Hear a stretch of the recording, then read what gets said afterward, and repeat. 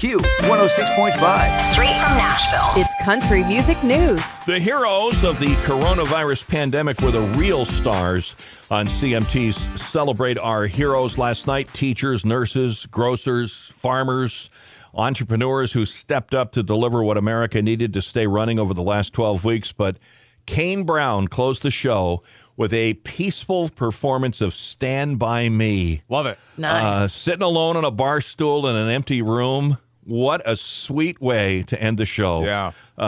Definitely worth your time, especially if you're at work, to Google that one. Yeah. Carrie Underwood releasing a new album this year. Yes, Whoa. yes. Whoa. Get ready for Hark the Herald. I knew it. I knew it. No. The first Noel.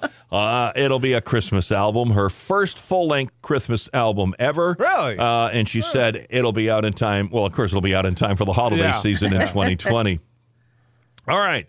What is your favorite song so far this year? We're almost halfway through 2020. Wow. Oh. Think about that. Oh. Taste of Country has a top 10 songs of 2020 so far list. Okay. Wow. Should I give away number one?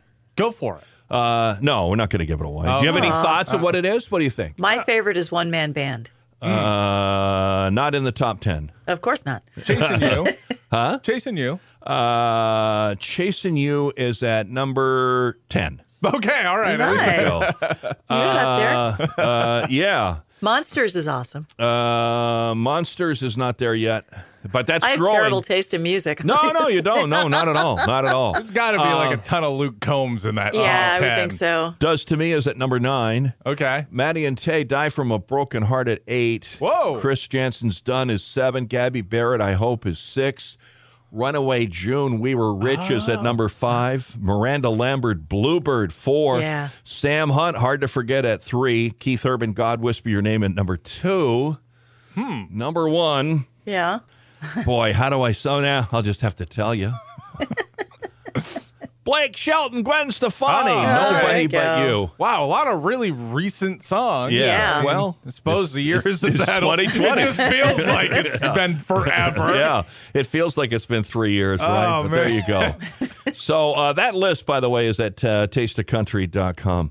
And let's go on with another list since it's Throwback Thursday. Who do you think spent the most weeks at number 1 in the 90s? Which artist? Oh, my. Got to be Yeah, Garth, Gotta be right? Garth. Got to be Shania? Garth, right? Got to be Shania, Garth. something. Nope. Garth is at number 3. Brooks and Dunn? Vince Gill. Brooks and Dunn at number 4. Ah! Clint Black at number 5. Alan Jackson at number 2. I'm glad we don't have money Reba? on this. No, Not Reba. not Reba. No. Joe no. Diffie. Huh? Joe Diffie? No, not our buddy Joe. Wow. Number 1, most time at number 1 in the 90s, George Strait. Oh, why did we not think of that?